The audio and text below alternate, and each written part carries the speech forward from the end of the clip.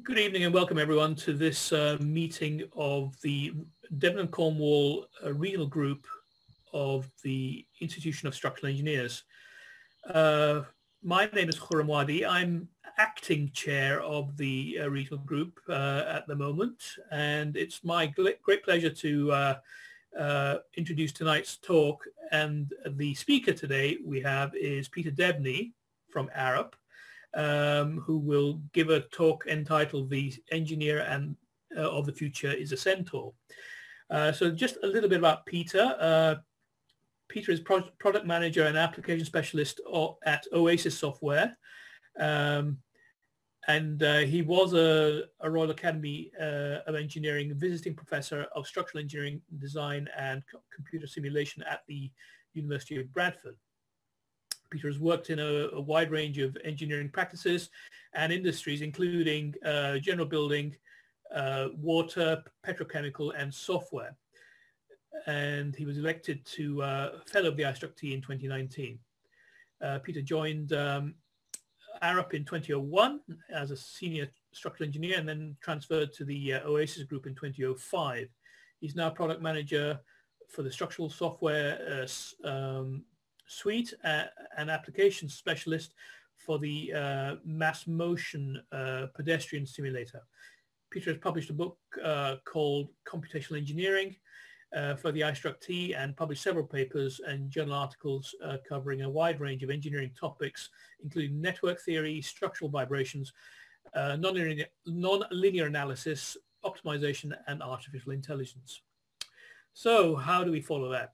Okay, Peter, I think we follow with what looks, I hope, is going to be a very interesting talk. So over to you. I hope so. Oh, thank you, Karim. Oh, can I just say before we start, if you wouldn't mind, everyone, if you haven't already muted your microphones, please do so. And also, we'll be taking questions at the end, but it would be nice if you have any questions that you want to put in the chat, I'll read them out at the end. At the end, if anybody wants to ask questions orally, please use the raise hand facility on Zoom. Thank you, Peter. That's all from me. Over to you. Okay, thank you very much.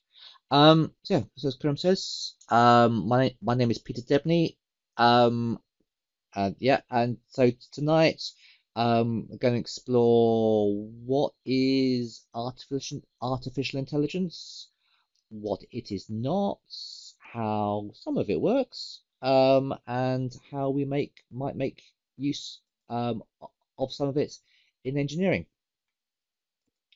So first of all, quick word from our sponsors. So Oasis Software, we're totally owned by Arup, or also part of Arup Digital Technology, and formed way back in 1976, developing software for use within Arup, but then also for use externally as well. And some of you may have used some of our software, and we do structural, geotechnical, pedestrian simulation. My particular interest is structural. I'm a structural engineer, but we have other things. And also, word from IStruct. So yes, last year I published a book, Computational Engineering, which is the idea is it covers, or tries to cover at least, the range of computation methods and practices and so on that you might use as a structural engineer, ranging from the everyday right up to some of the more advanced. But it's the idea. The book is a broad book rather than particularly deep, like you would do with a specialized textbook. So what is a centaur, and what do I mean by centaur? Now the title of this this talk is on the paper as well. It was really inspired by Garry Kasparov, who you may know was the chess grandmaster who lost to Deep Blue, the IBM computer way back in 1997. And the idea is that the Centaur, yeah, the classical mythology. A Centaur is a mixture of human intelligence and dexterity combined with horse strength and speed. Now, Kasparov obviously was beaten by the machine, but then following on from that, it didn't stop there. He then carried on working with artificial intelligence, and he realized that humans working with machines are actually better than just machines themselves. And then in I think it's 2005 that they decided to have an online chess competition where it was open to everybody: humans, computer programs, humans working with computer programs. They had some grandmasters, some working with computers.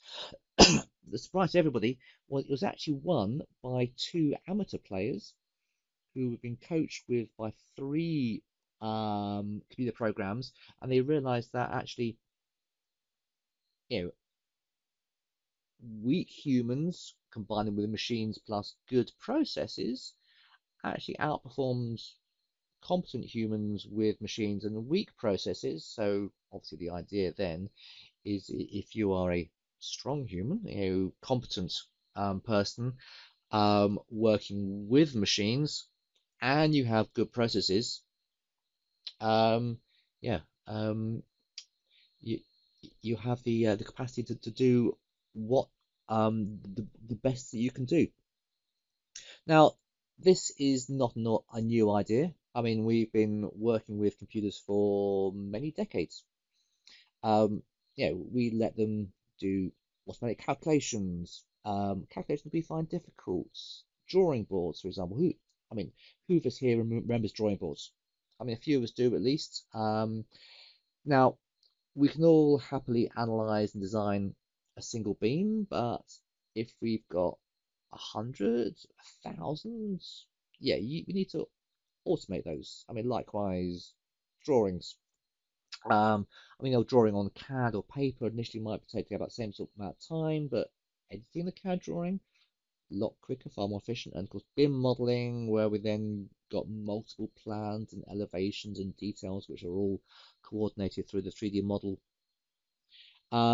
Yeah, making use of the best of human with the best of machines, it's definitely the way forward.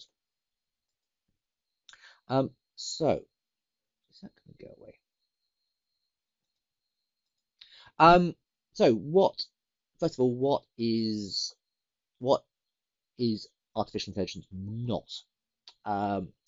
There is a lot of hype around AI, and this has been a characteristic of AI since its invention way back in the 1950s. So let's get some misconceptions out of the way first. First of all, artificial intelligence and machine learning, they are not magic. They are just a set of complex statistical algorithms, regression analysis, that sort of thing, and they give us automatically predictions and insights into complex data, complex problems. It's not always possible to understand why they're giving us the answers, but depends. It's perhaps more as the famous author and engineer Arthur C. Clarke once said, that any sufficiently advanced technology is indistinguishable from magic. So it's not magic, and artificial intelligence is not intelligent. Now, as humans, we can generalize solutions from just a handful of examples. And here we have these Bongard pattern recognition tests, they're called, and we can quickly look at these and work out what the categories are. I mean, on the left, especially easy, we see large versus small, white versus black, And AI programs have proved that they can categorize those on the left without too much trouble. Ones on the right, on the other hand, AI systems have really struggled to work out what the categories are on the right hand side. And there are more than this. Obviously, you can see just the numbers. They're quite a few, but yes, they're the number up into the hundreds. I mean, for example, if we look at the number 98, we can see triangles and quadrilaterals on top of a hatching background. We can filter out the background and just look at what's interesting. AI systems really struggle to do that sort of thing. They tend to look at absolutely everything. Also, human intelligence is really good at interpolating that which is implied. For example, on the left-hand side, there is the white bordered Canisa triangle. Can you see the white triangle? Again, AI cannot see the triangle because it's not actually there. But we can see it, we can infer the triangle from surroundings. Also, we are less easily fooled than computers. I mean, look on the right side. There are these two giraffes. They look identical to you and I, but for some reason AI thinks they're quite different just because a few significant pixels have been changed. And you see the description underneath. Yeah, AI and machine learning does not recognize things in the same way that we do. And this can be an advantage, can be a disadvantage. I mean, there was a famous example run by the US military. They wanted a computer system to automatically recognize camouflage tanks. And it seemed to work all right at first. It trained okay, but in practice, it was a complete disaster. And they realized what had happened was they had pictures of tanks in camouflage and pictures of just landscape. Problem was the pictures of tanks in camouflage. They had a very short time to do it. They were on an army training range. It was a cloudy day, cloudy days, and right, all the pictures with tanks in had a cloudy sky, whereas all the other landscape pictures were taken all the rest of the time, often with blue skies, American thing. And so what the program was learning was not to recognize camouflage tanks, but recognizing what color the sky was. Didn't help very much. AI can lack in robustness as well. I mean, is this a duck or a rabbit? Now, we can recognize ambiguous data. AI will accept everything and it will give a result regardless. It will say it is a duck or it is a rabbit. It won't hedge its bets. Now, we can see that this is ambiguous and therefore adjust accordingly. And we will need ultimately AI that can function well when the inputs are not entirely certain. AI is also, like us, vulnerable to bias. Now, our bias comes from upbringing, education, lack of education. AI's bias comes from poor training data. And providing training data that is free of bias is a major problem for machine learning systems. And in this case, I'm sure you can recognize the former US president on the left-hand side there. Problem with this system, it was trained in a database containing just white faces. And there's also been cases where automatic hand dryers, put your hands on the hand dryers, trained by white engineers, don't recognize the hands of other races, recruitment filters based on who has been recruited to the company previously. Means that if you want to increase diversity, the system is going to actually work against you if you're not careful. But when properly trained, the results can be very impressive. I mean, these are some realistic images produced by machine learning from paintings.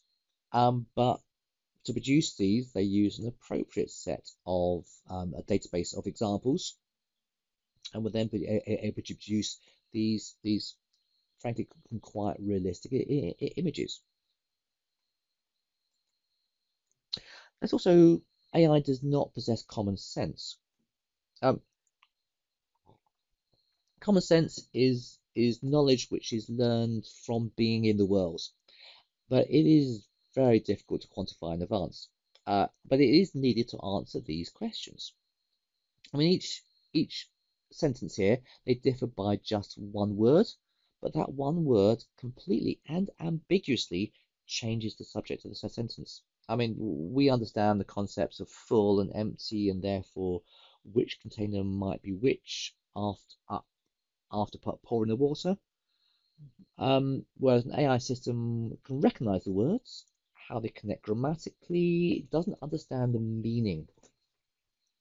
And I mean, AI researchers have recognized this as a problem, and there has been a project to encapsulate all common sense, and that has been going on since 1984, and they are still nowhere near finished.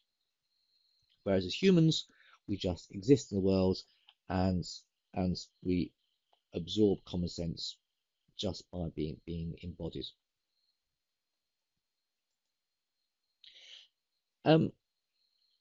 AI is also, it's not aware or conscious. You occasionally hear stories about, giving AI machines rights. I mean, this is extremely premature. They have no self-awareness, no consciousness. I mean, we don't even understand how consciousness arises in our brains, and we have no way of knowing how to create it artificially. Self-aware artificial intelligence is still science fiction. For example, Deep Blue and AlphaGo both beat their respective world champions, but neither of them knew that they, or indeed their opponent, actually existed. No knowledge. And AI is not going to be taking over the world, at least not in the short term. Stories of the created rebelling against the creator, that they've been with us for thousands of years. I mean, Garden of Eden to the Terminator or the Matrix, Golem, you name it. I mean, humans have never liked feeling controlled, and they assume that any AI, likewise, would feel the same way. Now, this idea conflates intelligence with emotions. Now, we animals have developed emotions to reward helpful behavior, breeding, feeding, example, or protection from danger, fight or flight responses, these sort of things. These emotions would have to be explicitly added into an AI. I mean, we're more at risk of artificial stupidity than artificial intelligence, such as self-driving cars that cannot recognize a white truck against a bright sky, automated stock programs that just all buy and sell simultaneously, and so on. So, if that's what AI is not, what is artificial intelligence? So, it's a wide range of programming methods to try and find answers to complex non-linear problems. I mean, it started way back in the 1950s, so pretty soon after the dawn of the electronic computers in the 1940s, and it was initially a quest to model human intelligence in computers. It focused initially on symbolic manipulation to emulate thought processes, words and numbers being symbols. But symbolic AI really struggled to live up to its hype, and it's not created.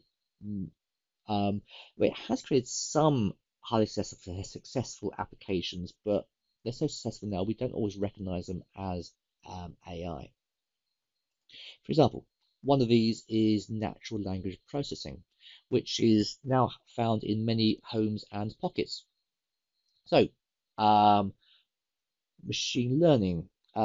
It can pass speech sounds into words, then natural language processing can group the words into sentences, work out which parts are nouns, verbs, adjectives from grammatical rules, then determine what the instruction or question is.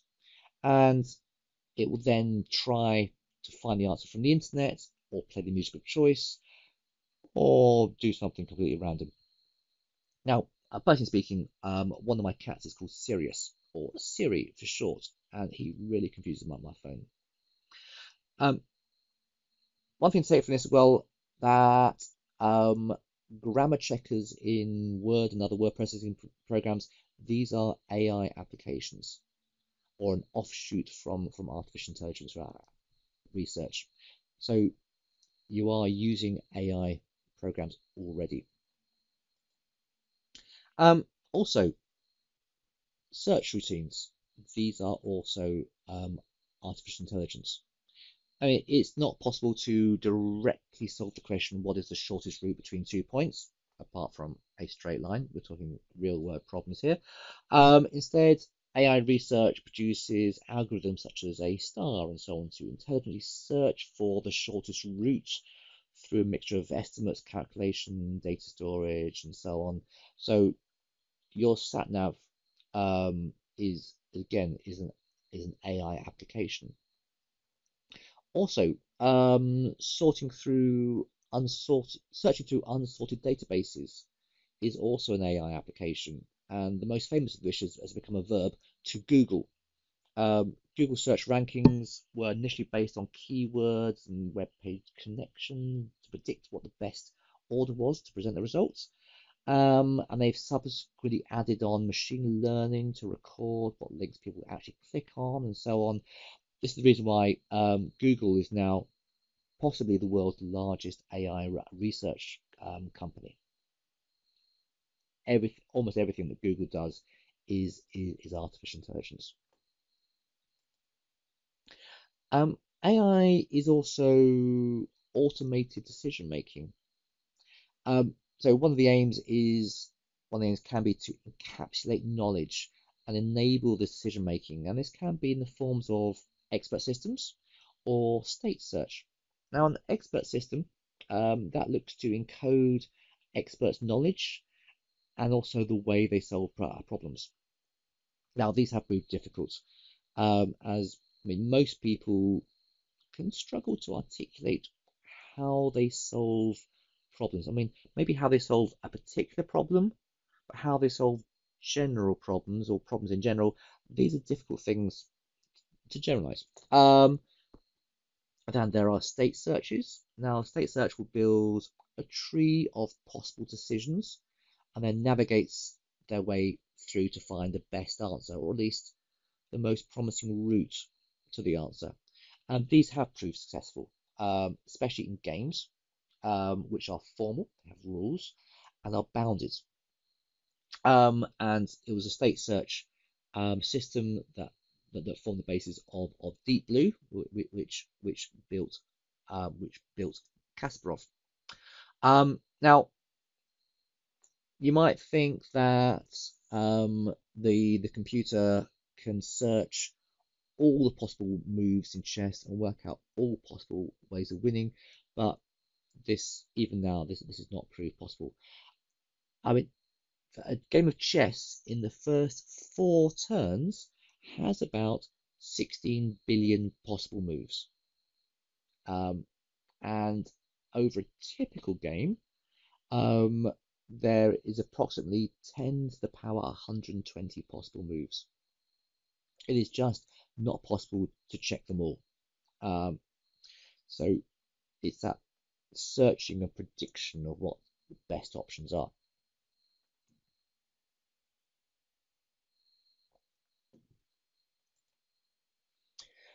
Similarly to state search, we can build these trees from existing data. And we can use this to find correlations between events and incidents. The idea is we can then propose a new condition, and the state tree might say what the underlying causes probably are. Now, the problem with a state tree or decision tree is that one tree only works in one particular case, and we need to generalize predictions for the future based on what's happened in the past. And to do this, we create large numbers of pruned trees, and a large number of trees is called a forest. And so we have random forests, which then presented with new data. Each tree then votes on what it thinks is the likely answer, and yeah, the winner is then presented. Now, random forests have proved very successful in applications such as medical diagnosis and so on. And then there's neural networks. Now, neural networks in theory have been around since the 1960s. They were initially very unsuccessful. We've now got much faster processors, powerful training algorithms, huge amounts of data supplied by the internet. And these have now become the dominant machine learning methods. Now, they're inspired by the brains, how they connect together, how brains work to collate data, and basically it's pattern recognition. Now, neural networks were used by AlphaGo to beat the Go world champion. Now, game of Go, so chess has about 10 to the power 120 possible moves. Go has 10 to the power 360 possible moves. And it's also extremely difficult to measure the quality of any particular move while you're playing. Now, AlphaGo beat the world champion using deep learning to predict the best moves, and it was trained on existing Grandmaster level games, but also playing against itself. And it's often forgotten that optimization is a form of artificial intelligence.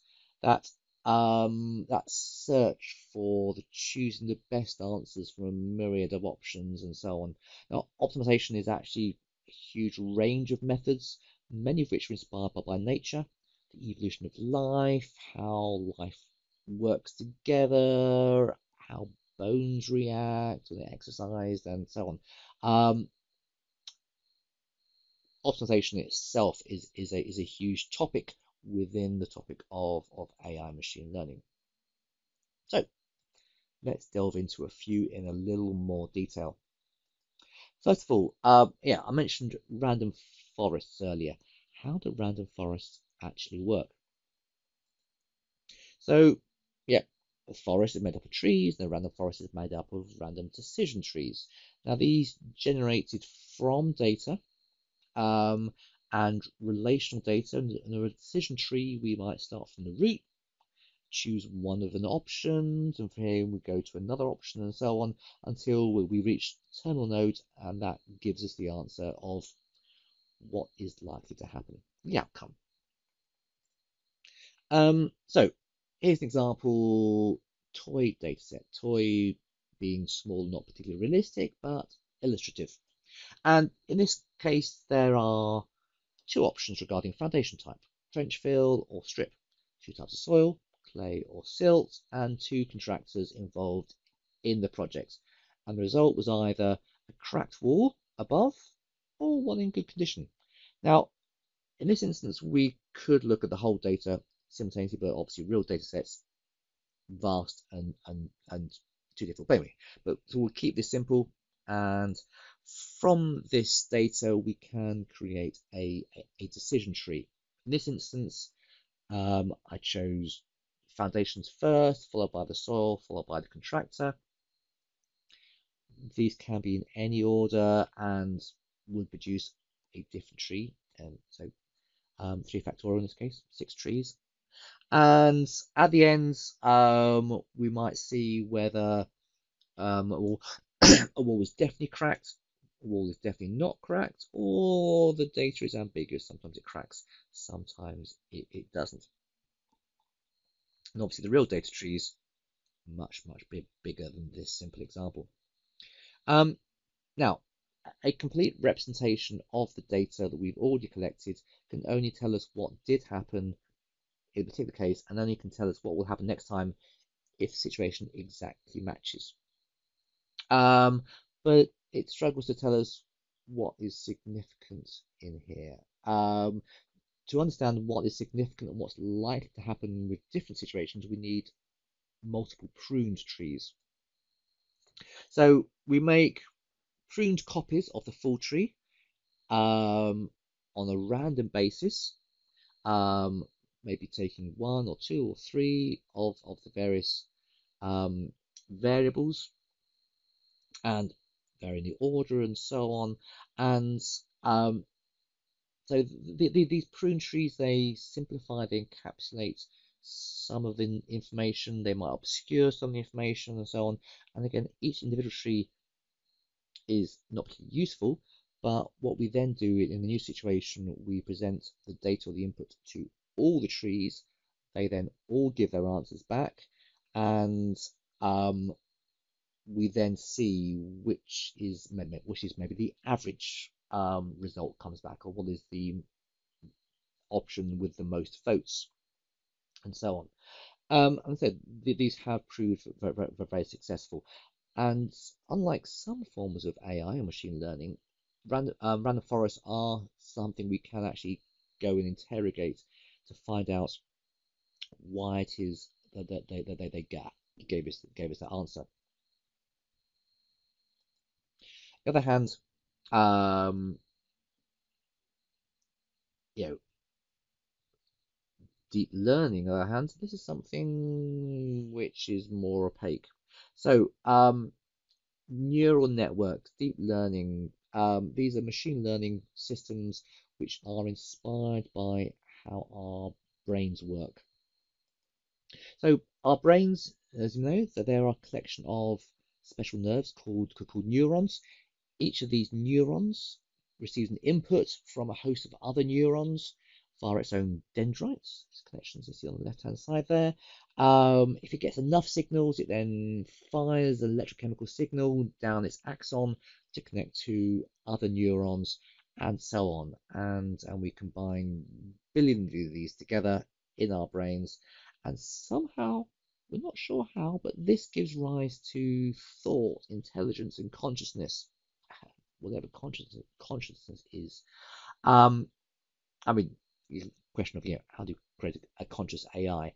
We can't tell if an AI is conscious. We can't even prove that the person next to us is conscious. And indeed, there's some of that philosophy suggesting that consciousness and actual thought rather than programming is even possible in a computer, though even that is debated. It's an interesting area. So, artificial neurons. These work by taking a numerical input, x1 to n, and we always give this as a value between 0 and 1. And each of these is then multiplied by a different weighting value, which can be negative. Now, these are then summed together, and these are then squashed using this sigmoid function to take that answer and then output a number, again, between 0 and 1. Generally 0 and 1, but there's that fuzzy boundary in the middle where things are not quite sure. Now, a single artificial neuron can't tell us very much, but we've got multiple nodes. From a variety of inputs, they might be able to give us the answer we're looking for. And in this case, we got 3 outputs. Maybe only one of them will flag up as 1, or maybe the highest value will say this is the most likely answer, and so on. Now, question I'm sure you're asking is how do we decide what the weights are, these W values are on each input? And to do this, we use a set of training data where we know what the answers are. We feed those in and we then get an answer out, and we then calculate the error, which is the difference between what we expected and what we actually got. And no, I'm not going to explain the formulas. This is a talk, not a lecture, so rest at ease. And also, there's no test at the end. Now, once we've got the error, we work out a training value, so how much we're going to adjust the weighting values below, and then we actually adjust the weights in the network, and we then input the next training set of data, and we keep cycling through until the neural network is giving the answers that consistently that we want. Now, except that a single layer of nodes is nowhere near sophisticated enough to give us the answer we want from complex data. So we actually need a layer of hidden nodes in between the input and output nodes. Now, the training formulas are more complex for these hidden nodes, hidden being they're neither the input nor the outputs. And so we have to calculate the error on the output and also the new error on the hidden layer and so on. And once these algorithms were developed, neural networks began to take off. Except we then found that these weren't sophisticated enough, and so with the advent of more powerful training algorithms, faster computers, and so on, I mean, it can still take weeks to train a neural network, and a lot more training data sets. Thank you, Internet. The successful applications of neural networks now use multiple levels of hidden nodes, which makes them deep. Thus, we have the expression deep learning. This is now the most common machine learning algorithm. In fact, generally, if people talk about machine learning, they usually referring to deep learning systems. Now, in this image here, I've just got 2 layers of hidden nodes, but a real system can have maybe half a dozen hidden layers, and likewise, the number of inputs and outputs can vary into the hundreds or even thousands. Now, another way of working with existing data is to make predictions using Bayesian inference. Now, Thomas Bayes, vicar, philosopher, mathematician, his formula looks quite simple, and it says that we can make predictions or forecasts on what will probably happen using a combination of some existing data plus our own intuition or expertise if the complete data is not available. Now, unlike political pundits, Bayesian inference gives a percentage chance of knowing of some event happening, the posterior, given what we know. And if we were to use our toy data set from earlier, we might note that a wall's cracked, and we might then predict what the soil is below, or maybe what the foundation was actually, or who the contractor was, all without doing further digging.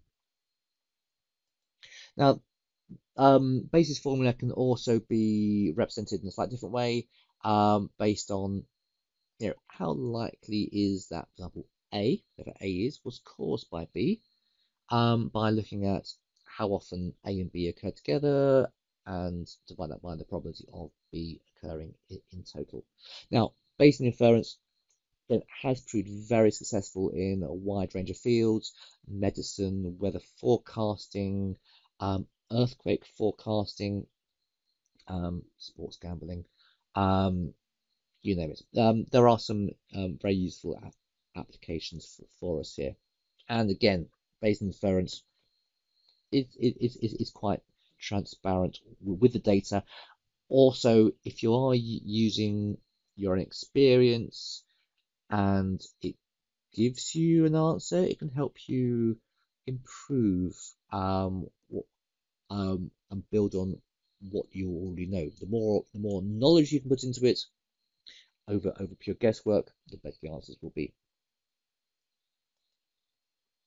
And speaking of medicine, biological evolution in particular, we can use a particular type of machine learning that can optimize our structures by learning what does work and what does not work. And these are genetic algorithms. Now, genetic algorithms are similar to real breeding. So a genetic algorithm takes two members of a population of possible answers to a structural design.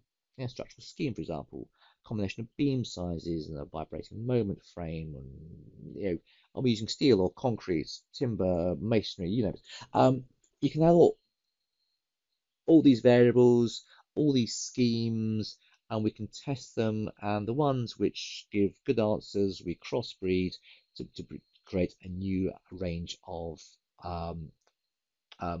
designs. Now, one of the trickier aspects of genetic algorithms is representing the data, and we normally need to represent this in a binary form, the genetic code, the DNA, and this so everything has to be represented in the strings of ones and zeros. And the second is judging the fitness of the proposed solution. We want to judge the fitness, the suitability of the system or solution, so that the most promising are given a better chance of being incorporated and contribute towards the next generation. But we also want genetic diversity if we're going to get the best answers. Otherwise, the algorithms can converge on a suboptimal answer. So, how does this work? Now, here's an example. A generation of points, the red dots, in a search space, the range of possible design options. And in this case, the fitness is how close they are to the green diamond. Okay, in a real project, we would not know where the optimum is, but hey, if we knew where the optimum was, but there's no point in running the genetic algorithm. This is an example. So, in this case, we describe the location of every point in the range of design variables using its coordinates, and the coordinate presented in a binary form. In this case, it is a pure coordinate, but also these numbers might represent a particular beam size from a list, or a concrete grade, or whether a brace is on or off, and so on. And we just got two variables here, but these can be very many variables, creating quite long strings. Now we then judge each member of the generation given their relative fitness. In structural terms, it might be how much carbon is used, how much material is used, how expensive is it going to be, and so on, how close they are to an optimum answer. In this case, we just say how close they are to the center point, and we then give a percentage chance based on that, which we then use to randomly choose two of the items from the generation. We will then randomly, you see the two numbers here, we then randomly assign a crossover point. In this instance, I chose straight down the middle, so it easy to read, and we then produce two new genomes from the original genomes, and we then process these genomes to create the phenome, which in this case is just the coordinates. And we keep doing that for randomly choosing the members of the last generation until we create a complete new generation. End results. Yeah, I mean, in this case, genuinely from a random basis, the next generation I produced in this case was the green triangles, and 3 of the points are actually closer to the origin, which was a comforting surprise. But you also note there's this triangle out here on the periphery. Now, most of them improved. This one hasn't. You think, oh, that's a problem, but no, actually, these run to the litter. They can be very useful. These are the ones which keep the exploration of the space, exploring the options going, because one of these might strike lucky and find a better solution than the one we're honing in down here. There is always a risk that you have a premature optimization to a suboptimal solution or a local maxima. It's a bit like, you're trying to find the highest mountain in the UK, and you might just end up on Dartmoor. Dartmoor's a nice place. It's quite high, not as high as Ben Nevis or Snowdon, and so on. All these things have to be taken into account, and when we're doing an optimization, we don't really know where the peaks are, hence the reason why we are doing the search. Now, genetic algorithms can have problems as well. If you've got a large number of variables, it can take a very long time to run these.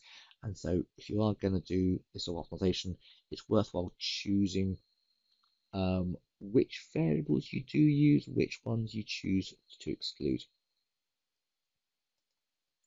Another optimization routine is inspired by nature again. In this case, it's the swarming of bees, flocking of birds, and so on, where they then coordinate to find food. So here, with the particle swarm optimization, we are searching through the design space, the range of design options, using a number of moving particles. These are just points in the design space which are used to record our location and also to direct you through the design space. And at each increment, they calculate the quality of the point they are at the moment, and to work out where they're going next, they'll look at their own velocity, the direction to their own best result, direction to the swarm's best result overall, and this then produces a new direction to move through the design space. They move through space through velocities, and what they will do then is they will tend to converge on the optimal location. Now, in my experiments, what actually tends to happen is that maybe one or two of the particles will hone in on the optimum. It will exploit the optimum, as we call it. The others will continue to explore in the vicinity, and again, one of these might find a better solution, and then the algorithm will then shoot off and start exploring around there as well. Like genetic algorithms, they're not guaranteed to find the optimum. Again, it can find a suboptimum, but again, same problems. It should find a good answer, if it's not exactly the best answer. Now, particle swarms are less known than genetic algorithms, but there's some suggestions that they can find the optimal solution faster than genetic algorithms.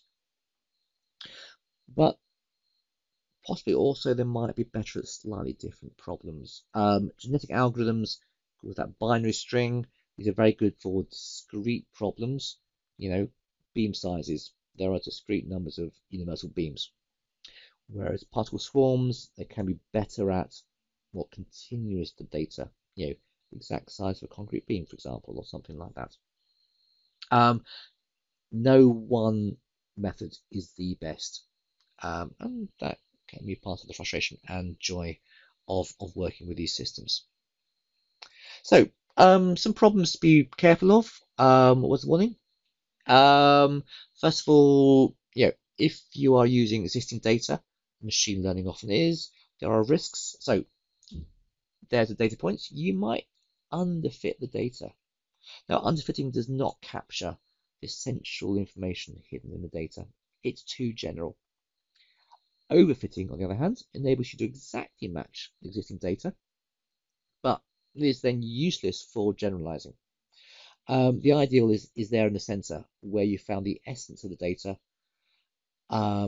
essence of what's happening, but not so much that you're not able to make use of it in future. I mean, how do you know when you've hit the sweet spot?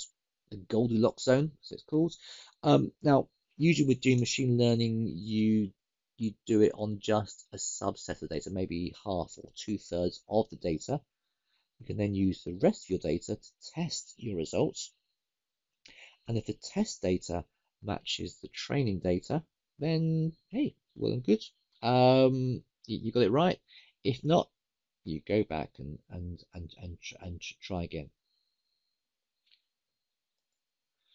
Also, machine learning may discover some correlations between data, but that does not mean that one thing causes another. They might just be based on the same underlying cause. For example, there is a correlation between ice cream sales and shark attacks. But yeah, the more ice cream that's licked, the more swimmers that are bitten. But it's not the ice cream sales which cause the shark attacks, and it's not the shark attacks which cause the ice cream sales. Instead, they are both caused by the same thing, hot weather, and the desire to cool down either by eating or swimming in something cold. So how might we use artificial intelligence for our designs and so on? Now, I think AI is going to be a key for us to supply and achieve net zero in construction. I mean, we cannot achieve net zero just by planting more trees, but by causing less damage to the environment in the first place. Now, machine learning can use existing data, existing projects, ideal projects to maybe recommend a design approach that improve efficiency. It can allow us to explore design options we might not have time or patience to do manually. Like using it where efficient use of materials won't solve all the problems. It's going to be a major contributor to minimizing the amount of carbon that our designs need to offset. Likewise, best way to achieve zero carbon is to not build in the first place. And we can use machine learning to monitor existing structures, especially the vibrations and frequencies and so on, and back calculate from the vibrations what the stiffness of the structure is, and therefore what the condition of that structure is, compare it to as-built drawings and so on. Yeah, improving designs. I mean, this is an example from Arup in China. First, they used optimization to improve the bracing layout, give the best overall form. And these sort of approaches would require hundreds or thousands of analysis and design iterations to get to the final results. But also, of course, to remember that this is not the end of the design, it's the start of the design. Once we've created the design, the scheme, again, we go through all the usual detailed design checks to ensure it's economic, robust, safe, buildable, and meets all the client requirements. Then there's the administration, and certainly this is one of the areas I'm most looking forward to, an automated administration assistant. I mean, there are some AI bots already which can arrange meetings with clients based on emails. Others can field questions on websites until it gets to a question it can't answer, then they'll pass it to a human to answer that.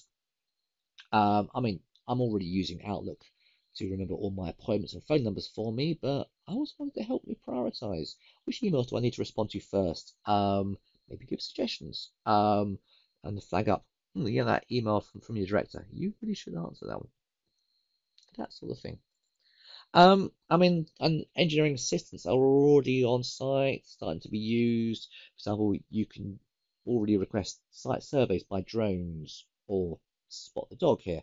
They can take point clouds. AI can then convert the point clouds into 3D models to predict, to check progress and accuracy. You can have concrete batching plants which monitor the materials going into the mix and the concrete going out, so it can adjust and give instant quality control. I mean, I see AI becoming like a smart but inexperienced graduate engineer, fresh from college with the latest ideas, lacking in common sense and practical experience, but we trust them to come up with good ideas and suggestions, do calculations and designs, but there's only going to be issues after careful checks to see what's been missed, what's been misunderstood, and so on. And also, I would definitely not send a robot to a client meeting. So, conclusion: how should we use engineers? How should we use AI? There is a lot of hype around AI. It's not without its problems, but there are also quite a lot of successes and useful applications available to us.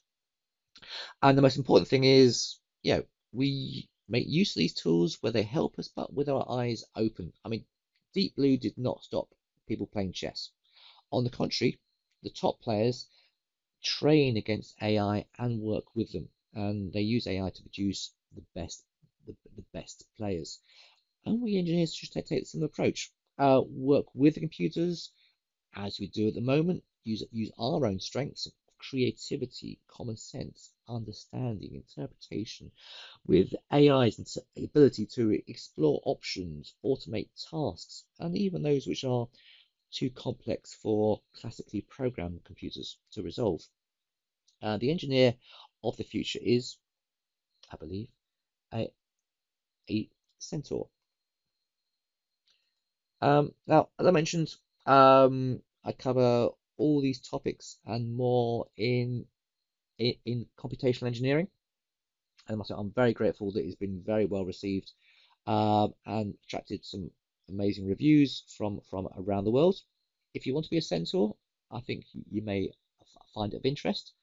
At that point, are there any questions? Thanks, Peter. Does anybody have any questions? Okay, I can kick off if you like. I see someone got their hand up. Oh, go on. Oh, sorry. Have I missed someone got their hand up? Yeah.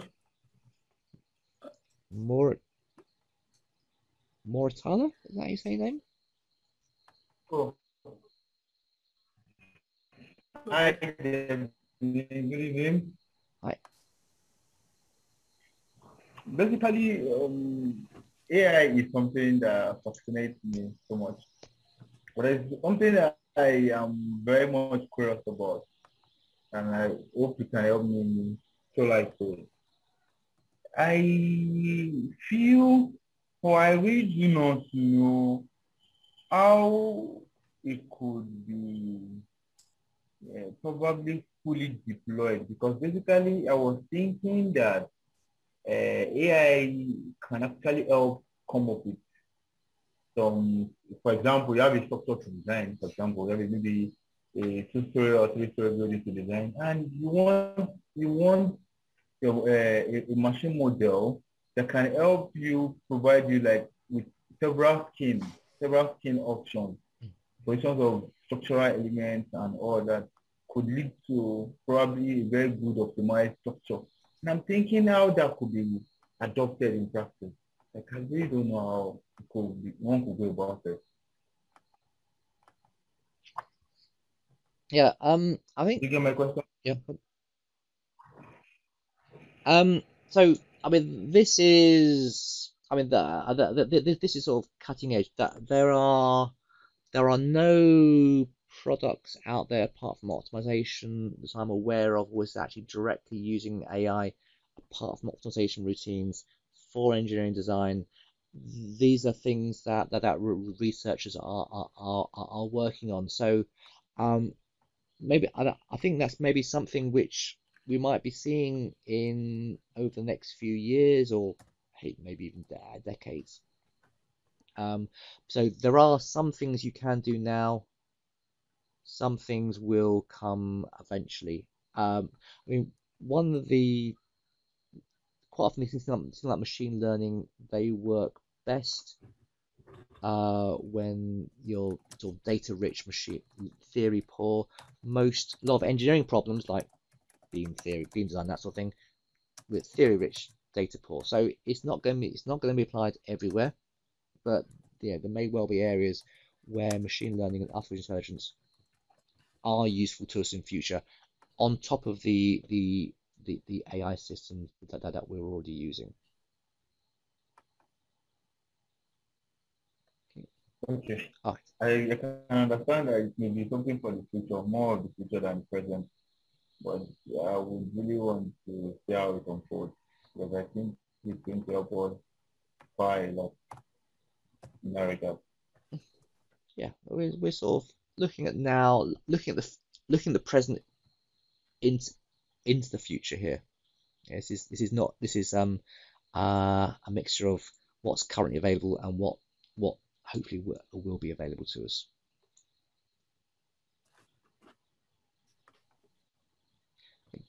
Thank you. Karim, you had a question? Well, I was just going to put one in there just for everyone, just to get the ball rolling. But yeah, I can still ask a couple. One of them was in your model for the neural net. I noticed that in the hidden layer, the nodes are not talking to each other. They're sort of independent. Is that deliberate? Yeah. Well, where's the diagram again? Let me bring it up. Okay, there we go. Yeah. So they on any given row or column in this case, they don't directly talk to each other. They sort of interact with each other by feeding the data forwards into the next row.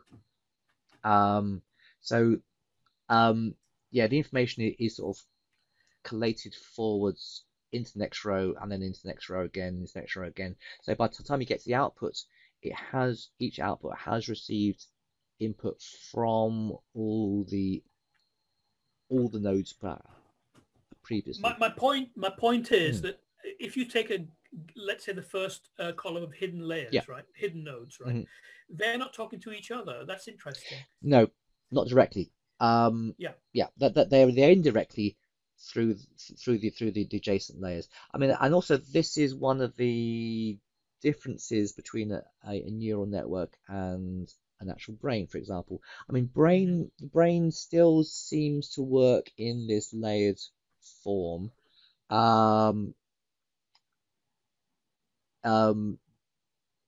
When they're gradually sort of collating data as they go through the various layers. But in the real brain, for example, there are also some of these nodes actually connect back to earlier layers. I mean, you may have noticed. So when you look at something, the light goes into your eye. There is the retina cells. Each of these cells will be an input node. These follow through into the brain, and each bit of the brain then recognizes things, edges, hands, faces, people, that sort of thing. But also, the brain also is very good at filtering out that which it's not interested in. Brains like novelty. For example, is you're walking through the jungle and there's leaves rustling all around you. You filter them out. But there's a tiger there. The tiger goes to jump out on you. Tiger's different. The brain goes, oh, there's a tiger. Ignores the leaves, focuses on the tiger, and then responds to that. So the brain is very good at sort of filtering out these common things by feeding back. Neural networks generally don't do that. There are some which do that, especially if they're time dependent. Music neural networks will tend to feed back through the system, but I wonder if there must be an evolutionary reason why we forget things as well. I guess memories are not always a good thing. No, I mean, our memories are also comprised of these neural networks, and the neurons learn and strengthen. And hey, I mean, we've got billions and billions of them, but I mean, do we want to remember everything? Exactly. I shouldn't hog this because we've got several in the chat now. Good. So we've got something from Krishna. I can't see the full name there. There's from Krishna. He asked, in coming years, what are the areas of instructional engineering AIs will dominate, like structural health monitoring, etc. So he's asking for your views about that. Yeah, so I think structural health monitoring is one which is definitely going to become very important, and likewise the optimization of complex structures is also going to become important. also, AI on site. We're already seeing automated site progress surveys, and these will become far more common. And they're specialists at the moment. I see that those are going to be very common. And likewise, there may also be things which we just haven't thought of. I mean, if you go back 15 years, who could predict the influence of mobile phones on our modern life? It's part of the excitement. Okay, the next one, I think that's from Neil. It says, how does the engineer explain the details found by an AI assistant? How do they explain it? I wouldn't say you explain it, you would judge it. Yeah, the AI is there to point things out and make suggestions. Some things like neural networks, they are very difficult to interpret why they gave the answers. Things like random forests, these are much easier to interpret. I mean, heck, even sometimes interpreting why a finite element analysis program has given you a different result can be a challenge. I mean, that's usually the case of you've either put the model in wrong or your understanding was wrong. But yeah, this is what engineering knowledge is all about. These are not going to supplant expert engineers. This is just going to fine tune some of our jobs. So you just mentioned random forests. So there's a question from Aditya, and he says, do random forests fit the conceptual design stage? Potentially. I mean, the hard part there is where has it gone to?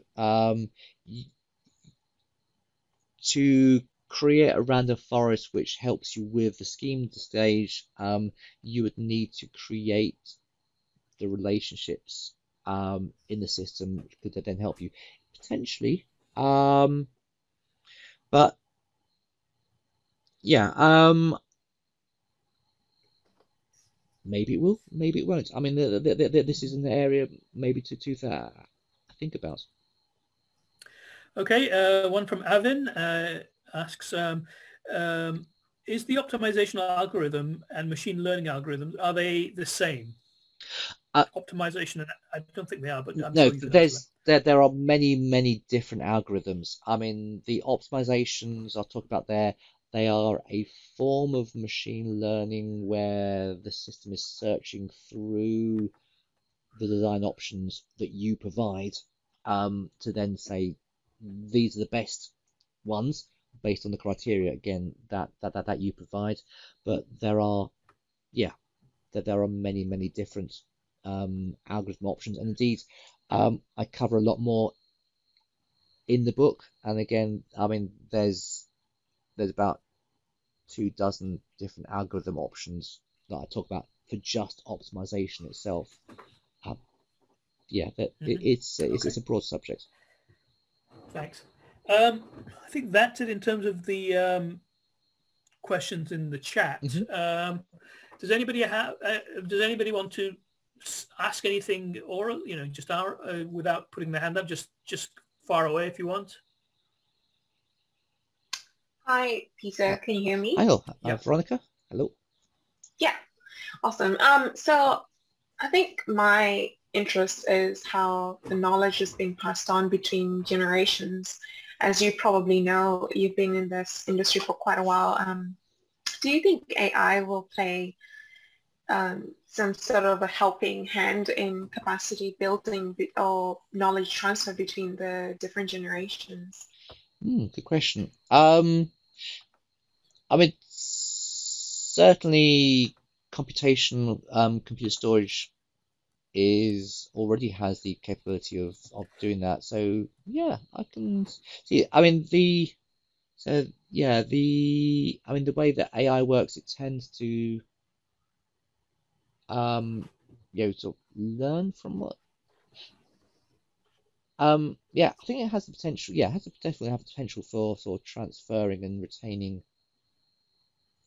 methodologies and that sort of thing. But I mean, in an abstract form, no, not maybe not in the same way that we work, but yeah, that's the advantage of neurodiversity, I suppose. Different. Okay, we've got a hand up from Sarah.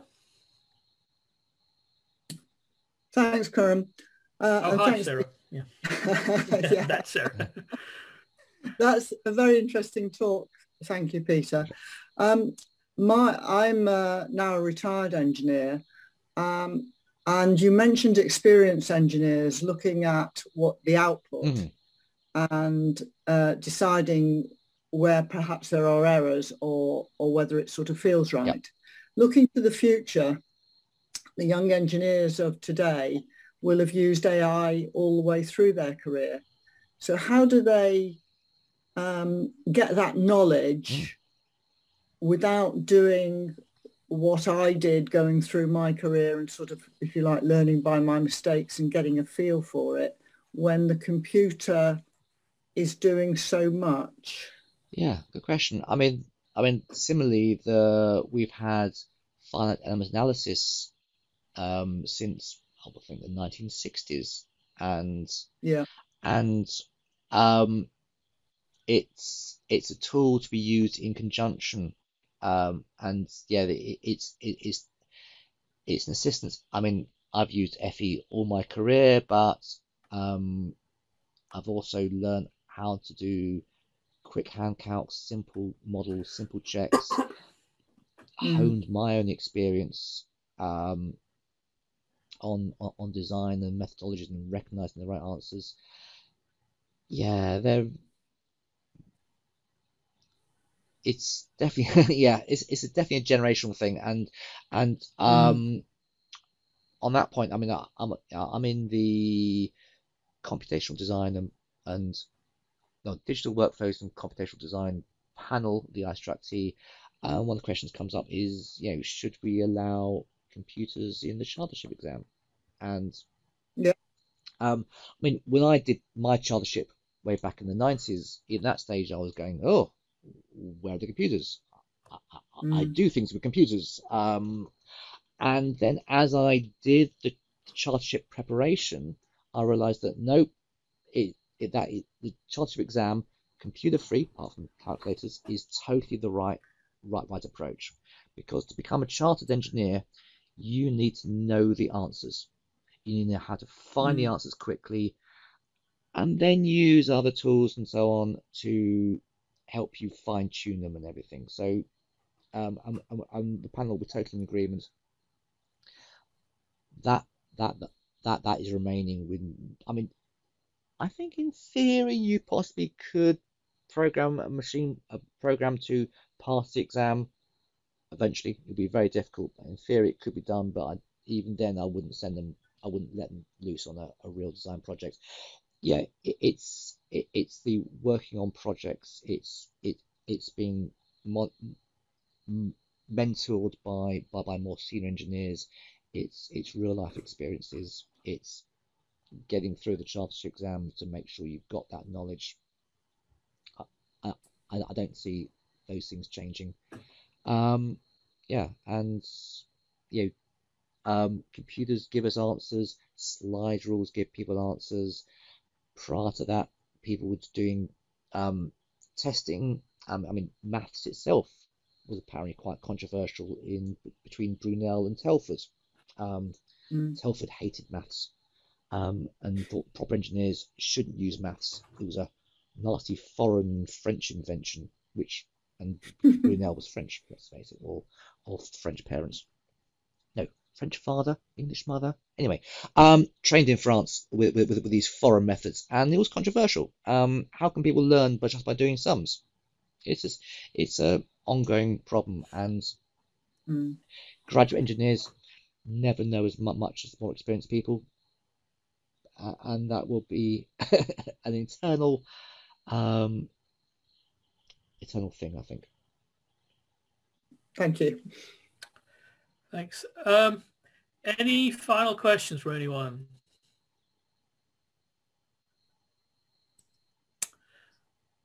Okay, well, I think it just remains for me to thank Peter for his presentation today. I think if you would, he used a classical reference for what the future of an engineer would be, which is a Centaur. But I guess a more modern one would be a Borg or something like that, wouldn't it? With the machine bits stuck to him or her. Mind you, they don't have much of a personality. Not much. No. So I think that as time goes on, we'll be using these machines as tools, and as long as they remain tools, I think they'll be very useful. Yeah. Like somebody said about fire and water, they make good servants but poor masters. And I think it's the same with computers. Very much so. Very much so. Yeah.